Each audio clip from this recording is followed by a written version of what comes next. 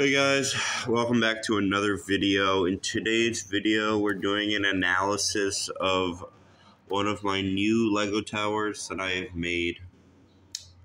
Now, when I make Lego towers, I actually take apart my previous one and make a new one. Because I do not have enough pieces to just keep making new ones. I am not that rich, guys. But I do love Lego. Anyway, the point is that we have this tower. Now, as I do make more Lego, I am trying to always build bigger and better, as I should, or as I would anyway, I guess. That sounded weird. But, yeah, so this tower is one I made, 2 days ago, yeah. I'm forgetting, I'm kind of out of my mind right now. But where should I start with it? Well, first, I'll start at the first floor like usual. We have, so I built this on the 32 by 32 base plate. This is that tower that I made. I made a short about a 32 by 32 base plate that somehow got 1.1 thousand views. Yeah, YouTube just decides to promote a few of my videos. It's like a weird algorithm thing. I have to probably research that type of stuff more. But as you can see, there's this 32 by 32 base plate that's showing here, everything. It's actually two 16 by 32 base plates combined. But it was sturdy, so. And I wanted to create a 32 by 32 base plate to make it look like I'm an official Lego YouTuber. No. Yeah, but I just wanted to create a 32 by 32 base plate. I love the design I made for the first floor. I just put a bunch of my main window pieces, as you can see down here. So I have doors on each side. These are like the actual front entrance doors. On the other side, there are also doors right here. One of them has opened for me to then close it by accident. Okay, no. And I closed it again. I really have to add handles onto these doors. I don't know why I keep forgetting, and now I'm failing. I just keep pushing it back in. I don't know why I keep doing this. Yeah. Anyway, let's give up on that. We have then our second floor here. So I added a porch. My parents loved it a lot. I mean, who doesn't like porches? I like porches. We have a porch. But yeah, and so, usually I don't make interior for Lego buildings, nor could I really afford it. I mean, anyway. But if this were an interior, I'd probably put a restaurant or something. That sentence almost didn't make any sense because I didn't know where I was going with it. Obviously, sometimes I say sentences, they just turn redundant after I think about them as I say the sentence. I'm probably I just, I don't have any brain anymore, it seems. I have lost capability here. I'm sure I still have brain cells, but, obviously they're not working. So for the second floor, I don't really have a plethora of certain Lego pieces. I really have to mix and match all of them and squeeze in every last bit of one color and try to make all the colors blend, make them fit together to make one good building, or, with my Lego. And so, with the second floor, I was actually very proud because I was able to utilize all the window pieces. I didn't have that much of, but just enough for me to make some type of symmetry between each column here. As you can see, I made two 4 by 3 by 1. That's not how you say it. It's actually 1x4x3 window pieces. Two of them here, two of them here, one here, and two of them here.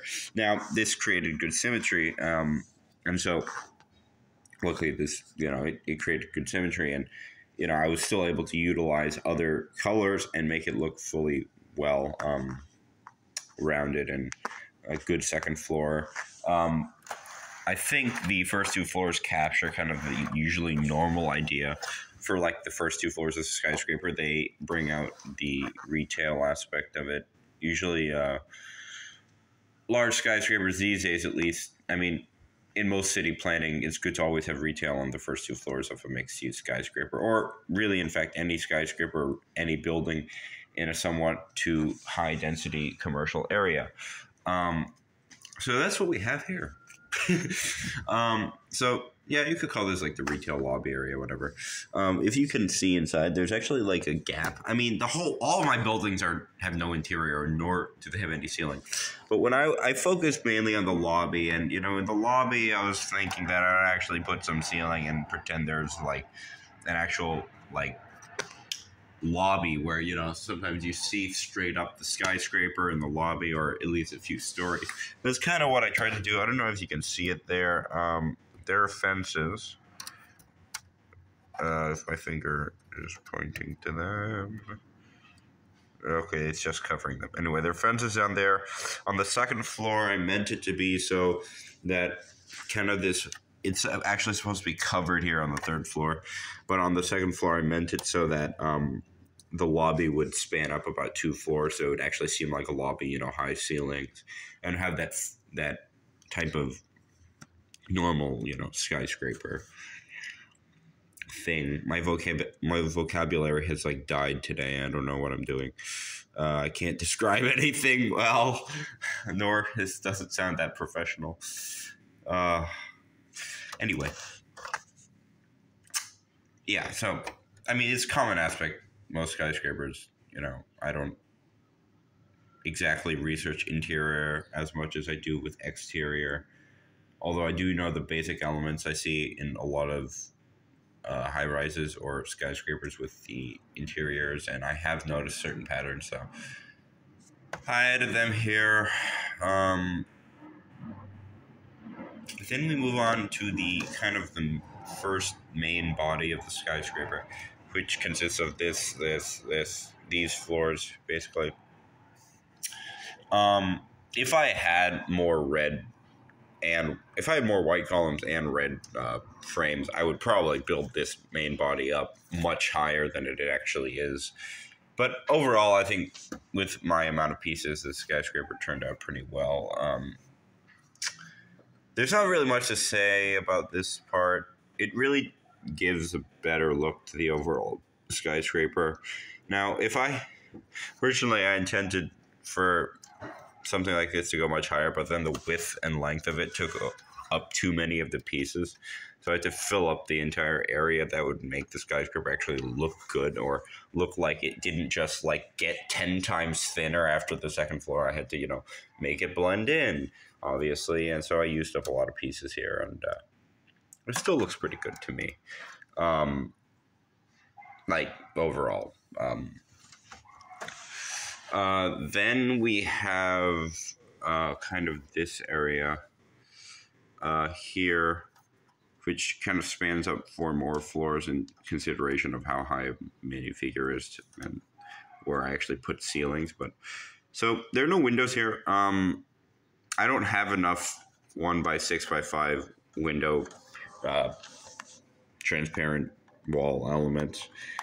I use basically all of them here, and I use a lot of my window stuff here. And really in the first, third of the skyscraper. Now, as you can see, there are window elements here, but not enough matching ones to be put here. So because I had matching colors of these non-transparent wall elements, I just decided I would put them in place of the windows. And there is a transparent element here. There's one on the other side too for the match, but mainly that's kind of just what I did with those. And then the second part of it, to give more element to my skyscraper, I decided, I would use the curved 4x4x1 bricks and also the windows. I didn't know I had so many of these 4x4x1 like gray bricks. I thought I only had like, I don't know, but I didn't think I had this many. I didn't think I had 18. I think that's how much is used in this skyscraper. I thought I had much less than that. So I mean, I utilized that, built up another floor, made it look taller and better overall. Giving some depth. This skyscraper obviously doesn't really look that good. I'm just happy I got it to be tall. And so far, to me, I mean, my parents said it was the best quality. I haven't showed it to anyone yet. But yeah. Then we finally have kind of the final part of the skyscraper where I was starting to run out of these colors, even though there's actually a lot of colors here too. But this is where kind of more colors were utilized. I think, though, that this part didn't really ruin any part of the skyscraper, and there's literally a big spider, if my camera will focus, climbing up my skyscraper.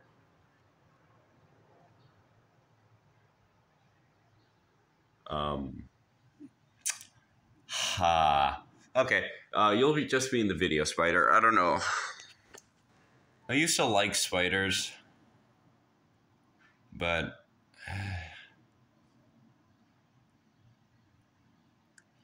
now he's just climbing down. Okay.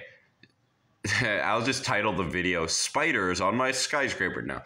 I'm not going to do that. So we have this last part here. Not much to say. I use a lot more colors. Luckily, I had enough of these like matching colors to still make it symmetrical and all that. But these are the last few floors to round out that kind of wedding cake shape this overall skyscraper has. Similar to Empire State Building, Chrysler Building. Most buildings have wedding cake shapes to help the wind resistance of the skyscraper and to actually hold it up in place. I mean, this also is better for sunlight onto the lower levels, the ground. And so, wedding cake, it always looks good too, to me. But yeah, I just had to round off the rest, make the skyscraper taller. And then I made an antenna. Now, when I was explaining, the parts of my last skyscraper, there's kind of more new things I tried. So there's kind of more to explain. But now that I think about it, I just, here's my skyscraper. So yeah, I have this here. It's kind of a rant video about my skyscraper. Here's the spider. I don't know what to do with this guy. He's just here, right? And he's moving. But guys, make sure you like and subscribe. Make sure you comment if you like the skyscraper, and if you want me to make more skyscrapers in the future, which I probably will anyway. Thank you for watching my rant and my loss of vocabulary, and I'll see you in the next video. Bye.